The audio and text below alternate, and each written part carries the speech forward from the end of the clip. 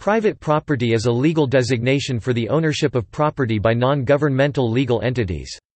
Private property is distinguishable from public property, which is owned by a state entity, and from collective or cooperative property, which is owned by a group of non-governmental entities. Private property can be either personal property, consumption goods, or capital goods. Private property is a legal concept defined and enforced by a country's political system. History.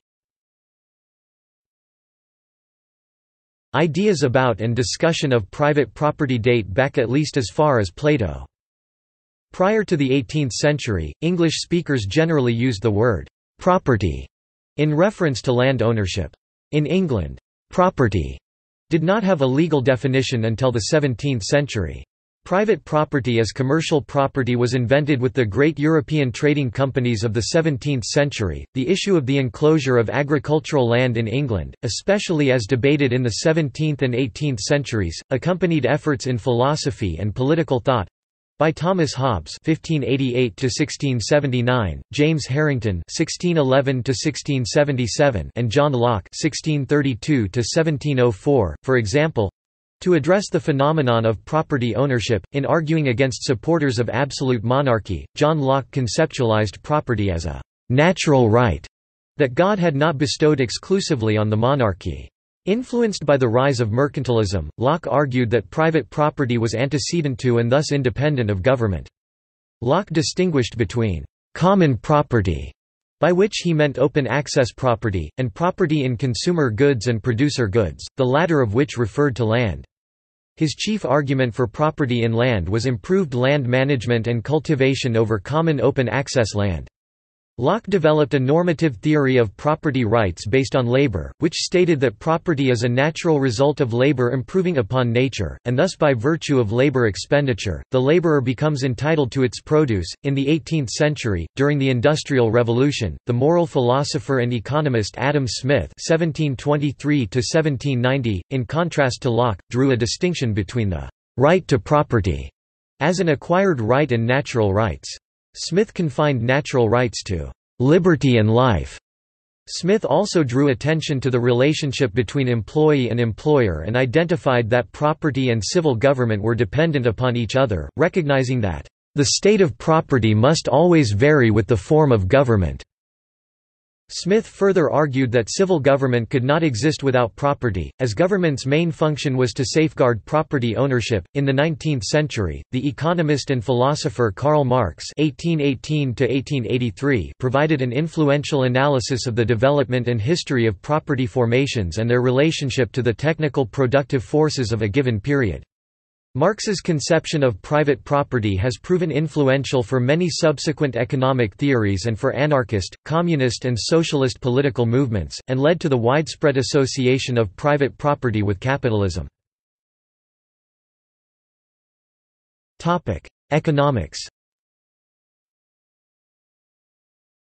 Although contemporary neoclassical economics—currently the dominant school of economics— rejects some of the assumptions of the early philosophers underpinning classical economics, it has been argued that neoclassical economics continues to be influenced by the legacy of natural moral theory and the concept of natural rights, which has led to the presentation of private market exchange and private property rights as natural rights inherent in nature. Economic liberals, defined as those who support a private sector-driven market economy, consider private property to be essential for the construction of a prosperous society.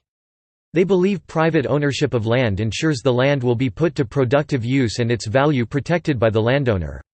If the owners must pay property taxes, this forces the owners to maintain a productive output from the land to keep taxes current.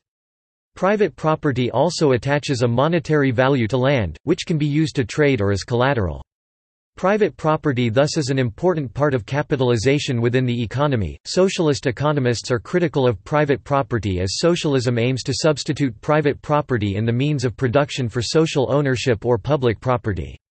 Socialists generally argue that private property relations limit the potential of the productive forces in the economy when productive activity becomes a collective activity, where the role of the capitalist becomes redundant as a passive owner. Socialists generally favor social ownership either to eliminate the class distinctions between owners and workers and as a component of the development of a post-capitalist economic system. In response to the socialist critique, the Austrian school economist Ludwig von Mises argued that private property rights are a requisite for what he called rational economic calculation and that the prices of goods and services cannot be determined accurately enough to make efficient economic calculation without having clearly defined private property rights. Mises argued that a socialist system, which by definition would lack private property in the factors of production, would be unable to determine appropriate price valuations for the factors of production. According to Mises, this problem would make rational socialist calculation impossible. In capitalism, ownership can be viewed as a bundle of rights over an asset that entitles its holder to a strong form of authority over it. Such bundle is composed of a set of rights that allows the owner of the asset to control it and decide on its use, claim the value generated by it, exclude others from using it, and the right to transfer the ownership set of rights over the asset of it to another holder.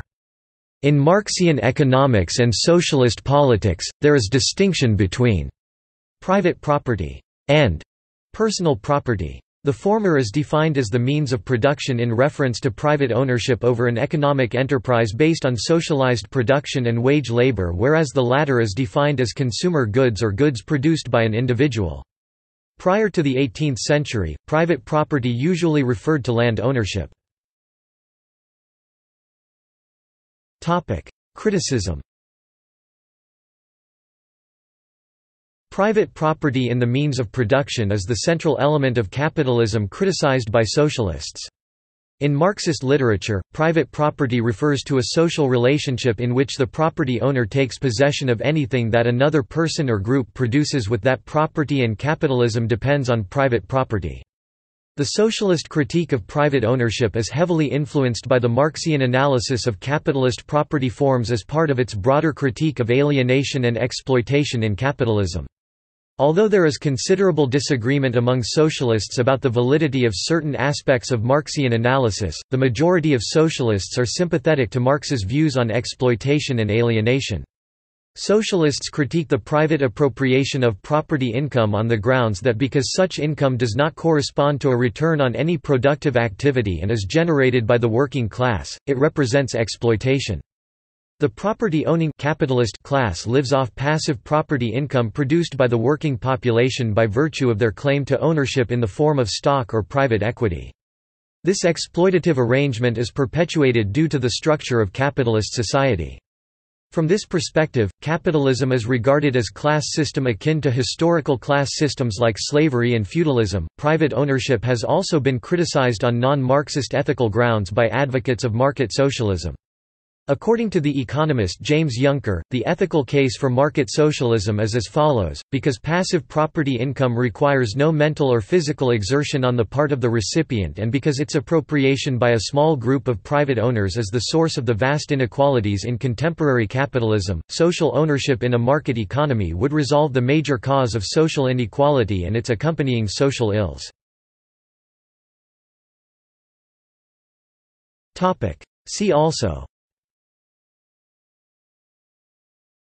common ownership, enclosure, ideology, personal property, public property, property income, property rights, economics, rule of law.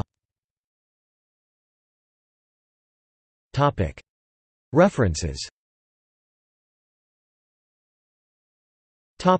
External links.